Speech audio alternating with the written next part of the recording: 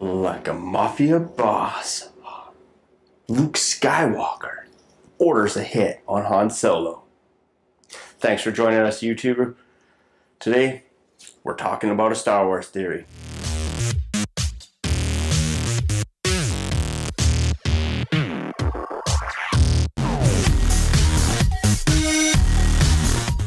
Take a minute, subscribe to my channel right now so you can see more videos like this and other movie reviews and whatever else I happen to be talking about at the time. Also, don't forget to click that bell so that you can not only get the videos, but be notified when they're published. Alright, so let's dive into this. When The Force Awakens came out, one of the most earth-shattering things that actually happened was that Harrison Ford finally got what he wanted and his character was killed off. Maybe? That's a whole nother video altogether. Anyways, so as I stated, I had said that Luke Skywalker ordered a hit on Han Solo, which kind of maybe happened. More what I'm thinking actually happened is that in actuality, Kylo Ren isn't a bad guy. In fact, he's a good guy, a double agent, if you will. I'm postulating that Kylo Ren is a good guy, and he's a double agent acting on Luke's behalf to get in with and ultimately destroy and overthrow Snoke. Alright, so let's get into the meat of this. So why do I believe that Kylo Ren is actually a double agent? Well, first off, one of the evidence I'll support is this: when he kills off Han Solo, presumably to fully embrace the dark side, he doesn't get the Sith eyes. The reason this hasn't happened, and in fact, if we look at the book's iteration, it talks about how it actually makes him weaker rather than stronger, is because his heart wasn't actually in it. He was doing it because it's what needed to be done, and not because it's what he actually wanted to do. In fact, if we take this another note, the fact that he tells Han that it's tearing him apart, and he knows what he has to do, but he needs help. The fact that Han says anything, it's that from a point of view where he's being a villain, he wants to kill Han Solo because it's the one last good thing about him. And the fact of the matter that Han Solo allows him to do it actually negates the fact, it wipes it out. What I mean by this is that if he was a bad guy, Han Solo allowing him to do it makes him a good guy.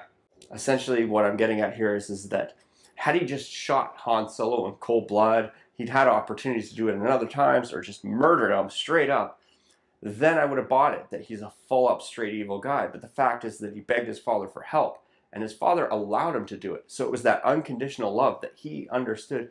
Maybe Han Solo didn't understand exactly what was going to happen, but I mean, he had to know that he had murder, murder in mind walking out onto that catwalk. And so, in accepting his own fate and allowing Kylo Ren to do it, demonstrated unconditional love, a parent's love. The idea that any parent would sacrifice themselves for their child. And in that act, it made it impossible for Kylo to embrace the dark side in that way. But that aside, and that's only if he was a villain. But this is, if he was a good guy, a double agent, this was just Han Solo allowing him to kill him so that he could fulfill his goal. It was the bigger picture here. And you say, oh no, say good guys don't kill other good guys. Well, that's not true.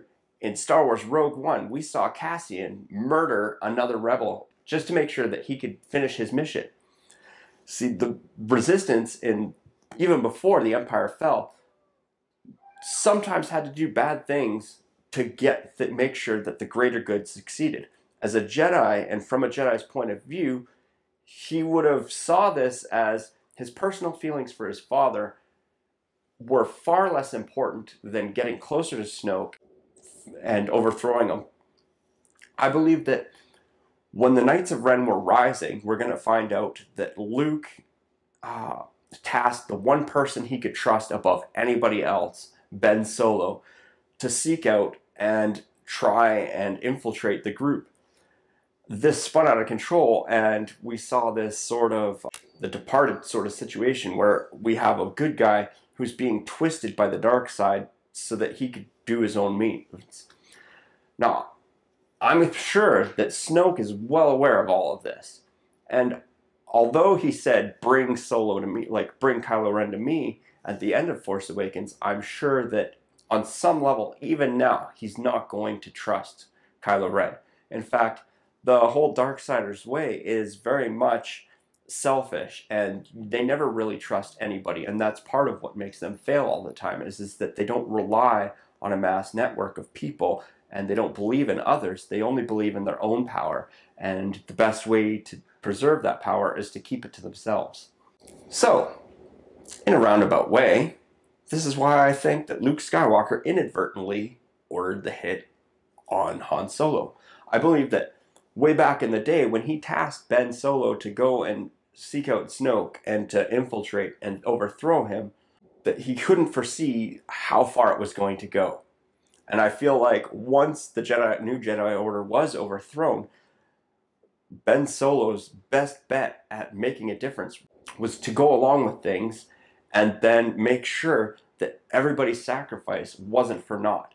And so this tipping point where he kills Han Solo is when he really has to commit. It's the first time he's really actually tested in his resolve at overthrowing Snoke.